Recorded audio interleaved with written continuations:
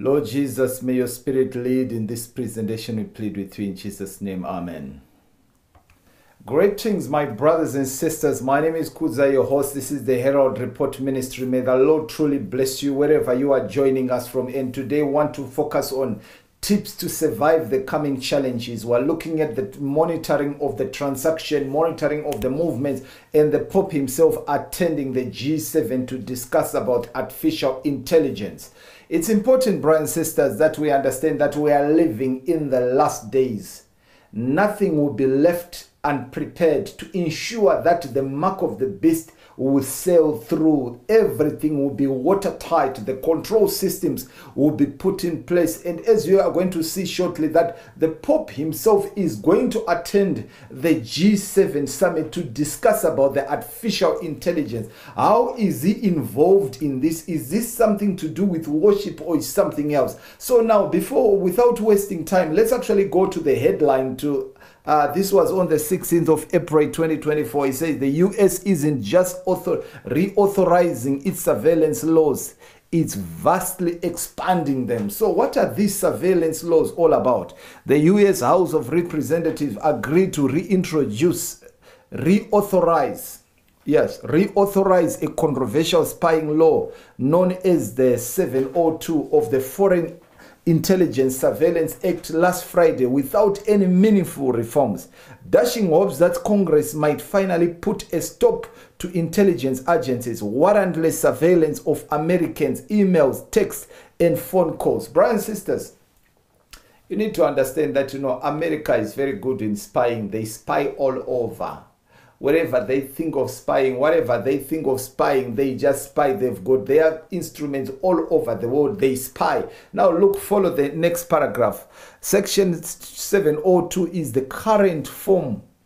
In its current form, allows the government to compel communications giants like Google and Verizon to turn over information. So basically, because of the section 702, you cannot deny with information. You cannot refuse information. If they want to spy on someone, they can ask Google to give them information, and that will actually happen. Now it says the red words at the bottom. That means anyone with access to Wi-Fi router, server, or even phone, anyone from a landlord to a landowner could be required to help the government spy.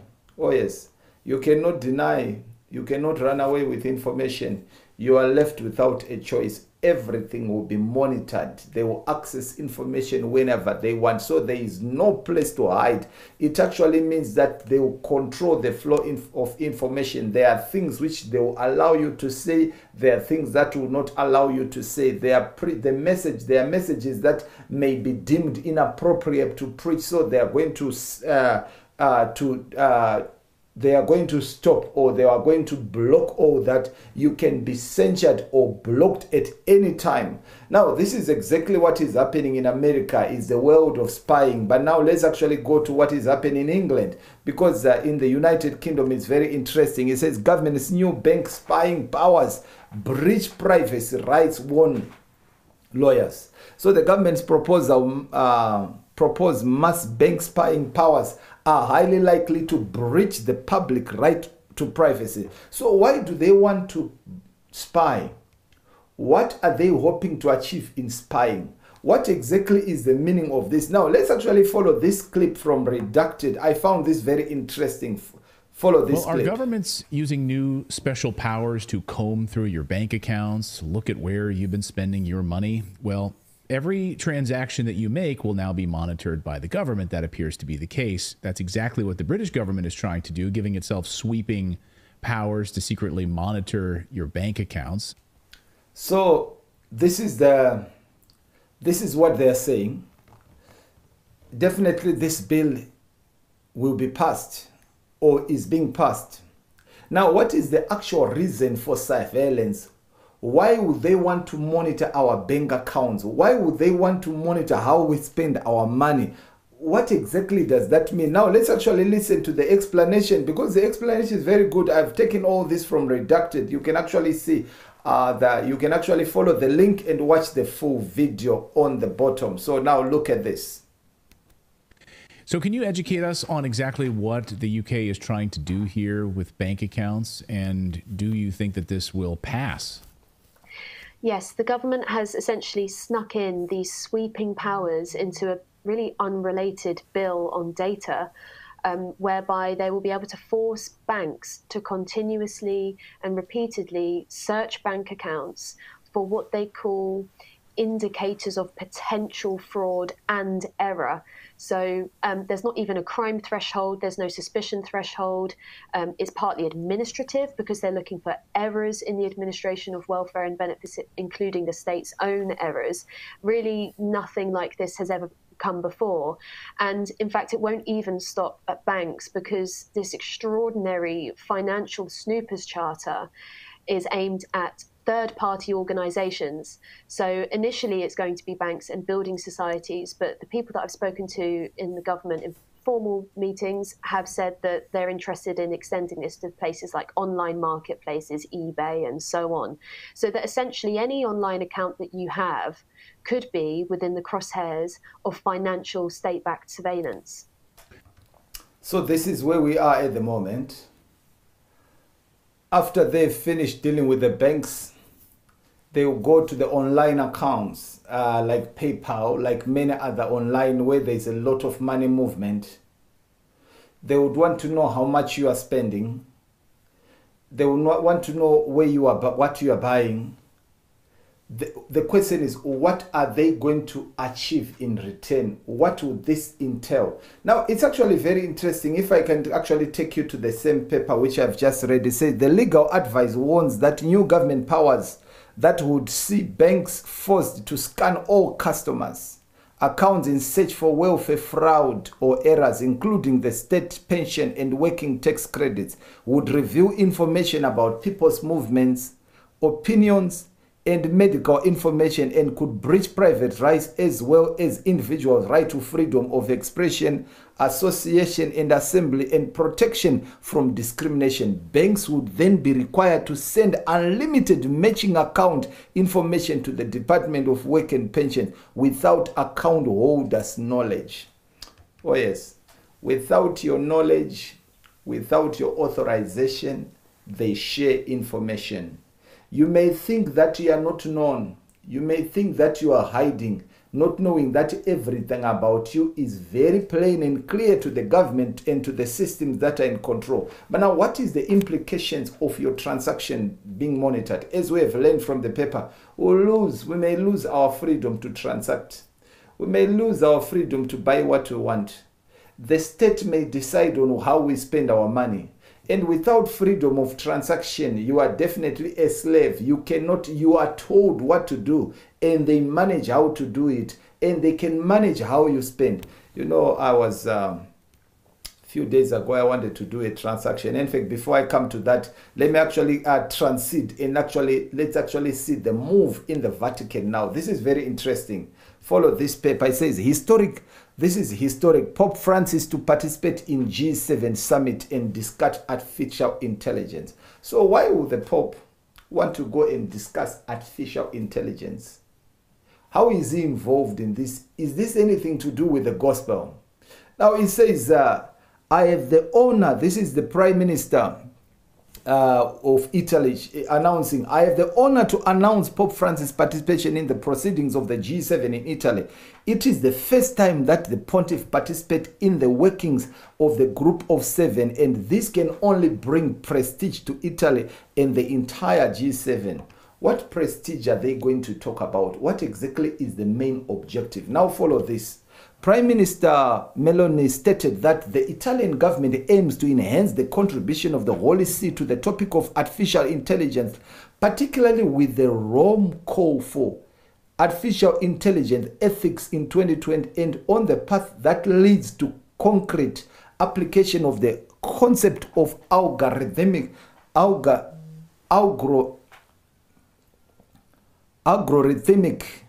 and is to give ethics to the algorithms.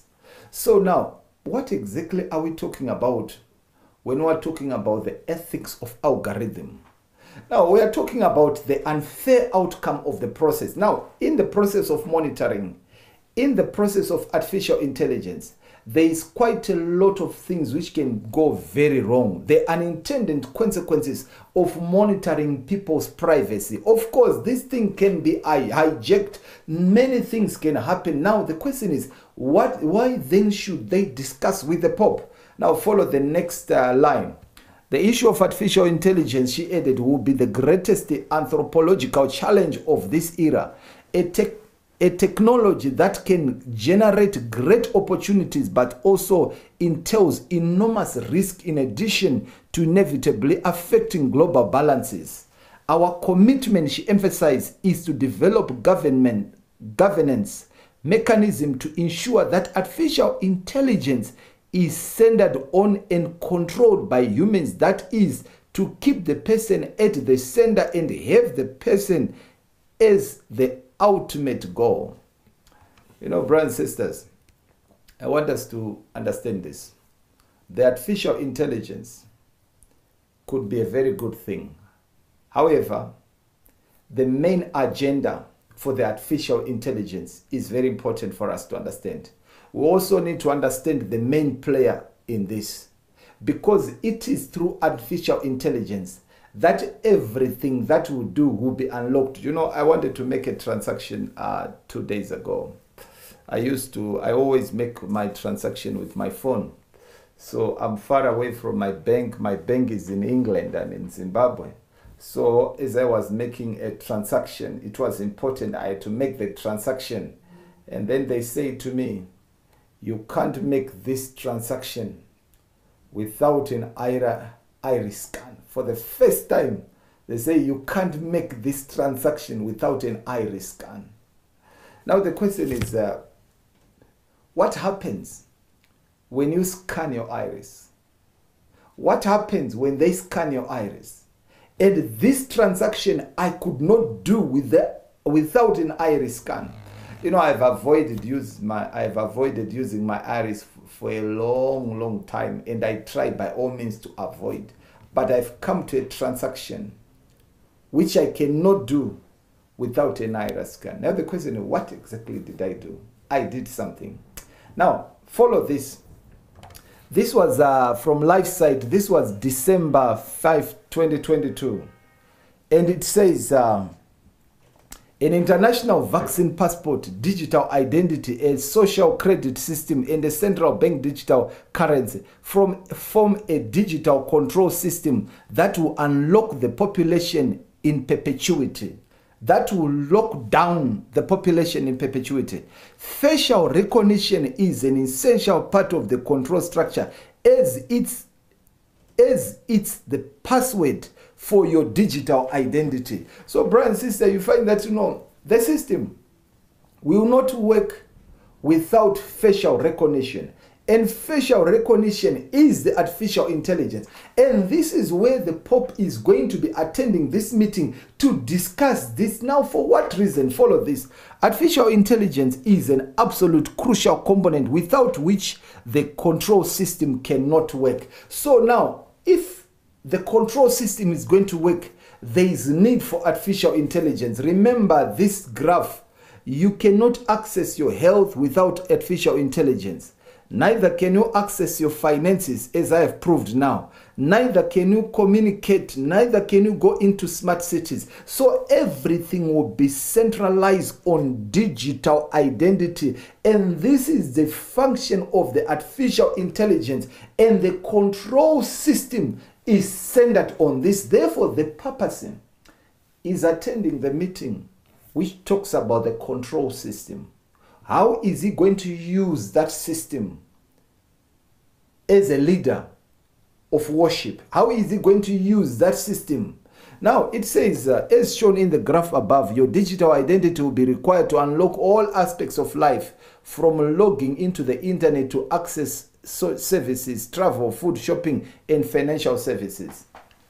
So now, these people are going to implement this system, but the one behind the system has to see what is happening. In fact, the system is designed to benefit the implementation of the policy of the papacy. No, how is the papacy involved with all these big companies and the G7? You know, Koch says in page 339, the Church of Rome is the largest multinational in the world. Her tentacles spread through nearly all other multinationals as a result of her austere financial investment. This means that she influences perhaps the majority of the global economics by their cooperation with Babylon. The world's merchants are being enriched, and this is how, as predicted in Revelation chapter 13-17, Babylon will be able to boycott all who do not comply with her policies. So if you decide not to scan your iris, it means that you will not be able to make those transactions that you want. And what will be the implication? The whole system is being controlled by the king of the north, as we learn from Daniel chapter 11. And the king of the north is the papacy himself. And the whole system gives homage to the king of the north. And we are told in the book of Revelation chapter 17 verse 18, these have one mind and shall give their power and strength unto the beast. Now, so the job of the G7 is to give homage to the beast. And as they give homage to the beast, they are to do the biddings of the beast, to ensure that they implement the policies of the beast. But the aim of the beast, she has nothing to do with this, because this is not where the problem is. But the problem is worship. Remember, the power behind the beast is the dragon, and the dragon is fighting those who keep the commandments of God. So Selected Messages, book 3, page 392 says, the so-called Christian world is to be the theater of great and decisive actions. Men in authority will enact laws controlling the conscience. After the example of the papacy, Babylon will make all nations drink of the wine of the wrath of her fornication. Every nation will be involved of this time, John the Revelator declares. So every nation will be involved. In the great theater, the drama would take place within the Christendom. And we're told that they have one mind. And what this mind? They will be a universal bond of union, one great harmony of confederates of Satan's forces. All shall give their power and strength unto the beast. This is manifested. Thus is manifested the same arbitrary oppressive power against religious liberty, freedom to worship God according to the dictates of conscience, as was manifested by the papacy when in the past it persecuted those who dared to refuse to conform with the religious rites and ceremonies of Romanism. So if you refuse to conform, you are going to lose your rights. You lose the rights to transact. If you cannot transact, you cannot travel. If you cannot transact, you cannot eat. If you cannot transact, you cannot pay your rent. Remember, brothers and sisters, everything is centralized. The artificial intelligence will centralize everything. The economy will be centralized through the CBDC, as we're going to learn shortly. The social media will be centralized. The social security centralized. All movements monitored, and there is no place to hide. And as they are doing this, brothers and sisters, we need to understand that the only thing which they are left to do is the central bank digital currency. And when they have laid down the foundation, when they have laid down the processes, and when the process is now operating well, they will bring the central bank digital currency. And when they have brought the central bank digital currency, then the man of sin has laid the template. Is one word, and the whole world wanders after the beast. Now follow this discussion. The reality, as the financial system gets more controlling and more invasive, it's a little bit like bringing up a corral around us. And CBDCs, central bank digital currencies, and vaccine passports or digital IDs are sort of the last shutting of the gate. It's hard for many people to imagine the risks here because we're so used to living with financial transaction freedom, and we don't understand that when this gate closes on us, we literally will be sitting in a system where the central banks believe that our assets belong to them, and they can dictate where we can spend money and what we can spend money on. I was looking at the update yesterday. Over 90% of the countries in the world are working very hard on the central bank digital currency. And we are going into another phase now. The other phase now is the implementation. And the discussion is that in the next 12 to 24 months, America will also have a digital currency. Now, the Bible is very clear about the implication of buying and selling, about the implication of the central bank digital currency. Chapter 13:16 says, He causeth all, both rich, small, and great, rich and poor, free and bond, to receive in their right hand them, or in their foreheads, to receive a mark in their right hand or in their foreheads, and that no man might buy nor sell save he that is a mark or the name of the beast or the number of his name. So there is not going to be an operation without the mark of the beast. The question is, what are you going to do? How are we going to survive? That's why we're going to end up talking about the survival tips, or what we can do in anticipation with what is coming. Remember the book Maranatha, page 183 says, the time is coming when we cannot sell at any cost, at any price. The decree will soon go forth prohibiting men to buy or sell of any man save him that is the mark of the beast. So what is the condition? The mark of the beast. I want to sell, mark of the beast. I want to buy, mark of the beast. I want to ensure that I've got money in my pocket. Then you need the mark of the beast. So when the control system is in place, brothers and sisters, the devil will implement that which you want. Remember, the war is on the commandments of God. It says, in the last great conflict of the controversy with Satan, those who are loyal to God will see every earthly support cut off because they refuse to break his law in obedience to the earthly powers, and they will be forbidden to buy or sell. How then are you going to survive when you cannot buy or sell? And things are happening very quickly, brothers and sisters. There is a rapidity of the events in the world, as we can see. There is a coordination.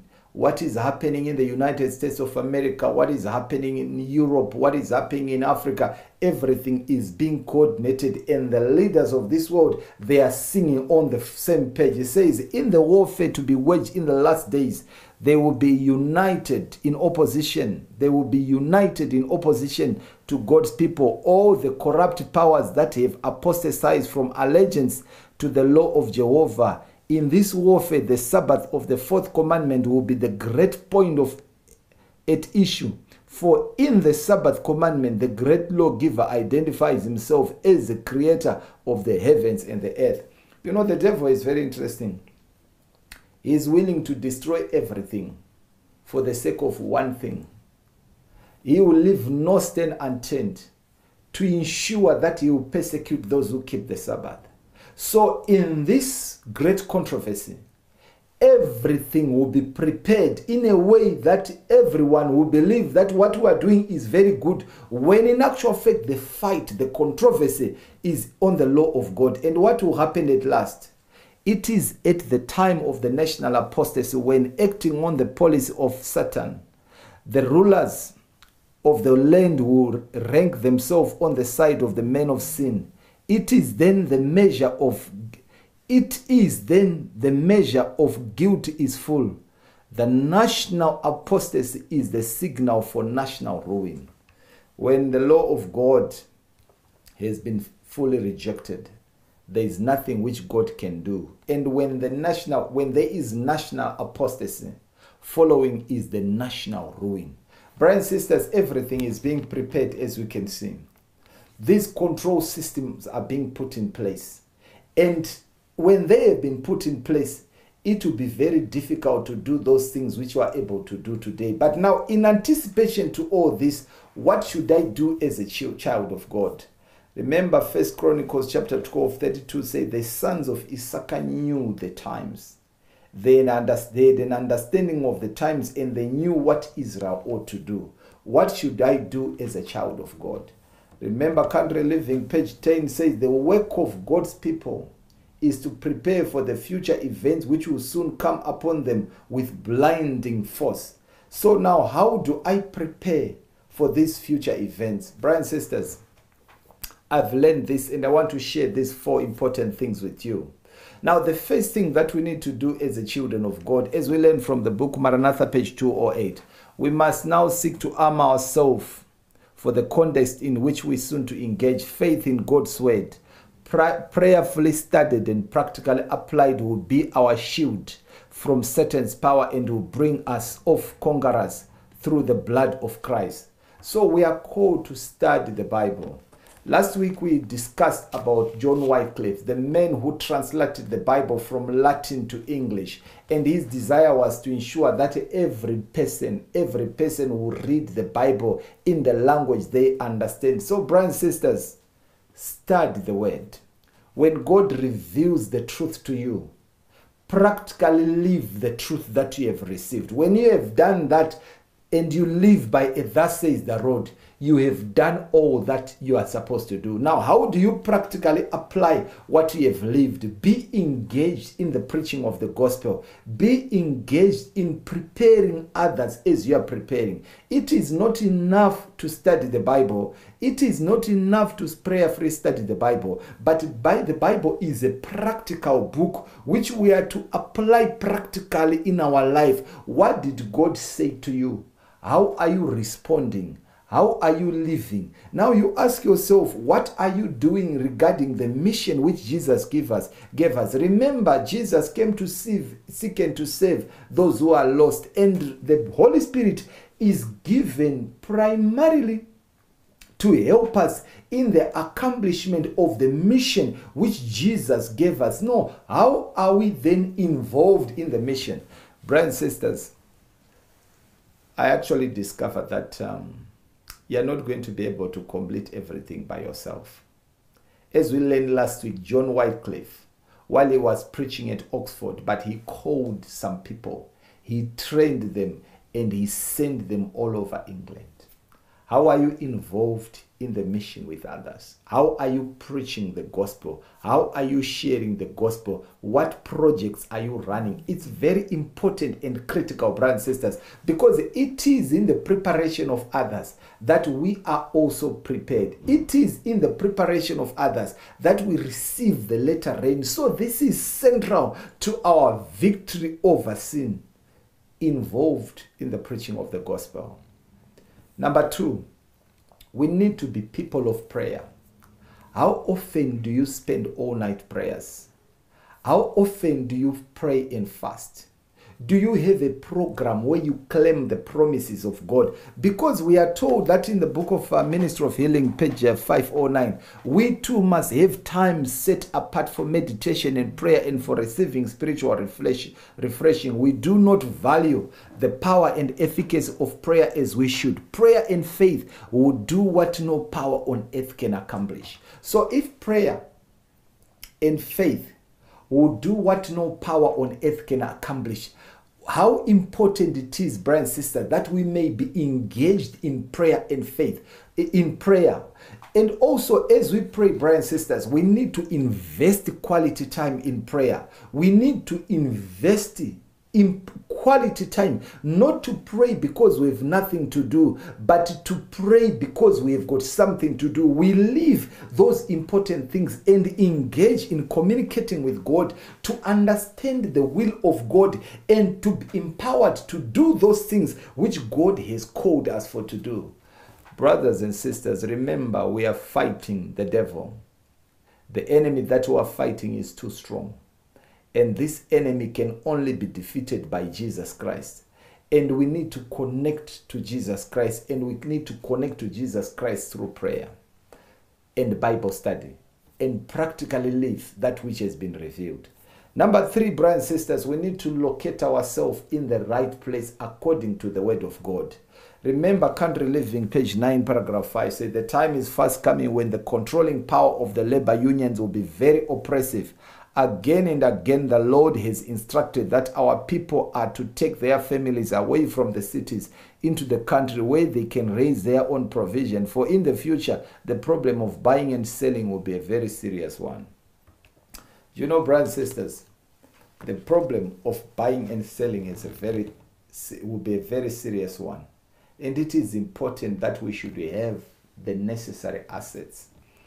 There's nothing as good as having a garden. We've showed you pictures of our garden several times. We're going to do that very soon again. We need to produce for ourselves. We need to ensure that we have removed ourselves as much as we can from the national grid. Survive by yourself. You know, brothers and sisters, I'm holding, this is some money. You know, at one point, this money had value. This was $15, another 50, another 50. Today, this money cannot even buy anything. At one point, this money could buy more than 10 loaves of bread. Today, this money cannot buy anything. What point am I bringing, brothers and sisters? I'm saying economy will lose value. Economy will lose the buying power. But if I can produce my essential things, I've got my vegetables, I've got my garden, I've got my home, I've got my water system, I produce my own electricity. It will be easier to survive that way than to depend upon the system. And I'm depending on the payment system that when the government pays me or when my employer pays me, I survive. Let me say this to you. It's important for us to work, but as we work, let's prepare for the future. How are you preparing your retirement? How are you preparing for the time when you are not able to survive without working? When you will not be working, how are you going to survive? When the control system is in place that you cannot work without subscribing to the system that be, how are you going to survive? But brothers and sisters, this is the reason why I said, if we live according to the truth that we have received, we practically apply the truth of the Bible. We practically pray for the guidance of the Word of God. God will never leave us alone. That's why the book of Daniel chapter 11 makes it very clear that not every place will be affected by the mark of the beast as the way how it will affect other places. Will be affected by the mark of the beast differently. And God is able to shield his people. Not every one of us is going to go and live in the countryside. No. Not every one of us is going to be able to survive by himself. No. But God, in his mercy and love, he will ensure that he provides for his people in whatever capacity they are in, as long as they live according to the truth which God has revealed unto them and the capacity which God has given them. Brothers and sisters, we need to be practical as we can. And we need to realize that, there are things that God will allow us to do. But there are things which we are not able to do because of our circumstances. When we have done all that we can, if God has allowed us to relocate to the countryside, remember the mission is in the city. Let's live. Let's end by talking about the fourth point is let's live the life of Elijah. How did Elijah live? Inspiration says, among the mountains of Gilead east of Jordan, there dwelt in the days of Ahab a man of faith and prayer whose fearless ministry was destined to check the rapid spread of apostasy in Israel. He was far removed, living in the mountains, but his mission was in the city. Brothers and sisters, our mission is in the city. Our mission is where people are living. Our mission is where people are residing. Yes, in the countryside they are there, in the cities are there. So you do not run away from people. When we have gone to be trained, we come back to share the gospel. It is in the sharing of the gospel that we are empowered. It is in the sharing of the gospel that we receive the latter rain. It is in the sharing of the gospel that our lives are changed. Therefore, brothers and sisters, whatever is happening in the world, the man of sin is busy putting everything in place, but the children of God are busy preaching and living the gospel. Let's work until Jesus returns. This is the only reason why we are surviving today. We live for mission. Therefore, let mission be our goal in whatever we are doing. Until then, brothers and sisters, let the Spirit of the Lord work with us, in us, through us, to fulfill that which He has called us for today. Remember, we have nothing to fear for the future unless we have forgotten the way how God has led us in the past. And when the conditions become difficult in the world,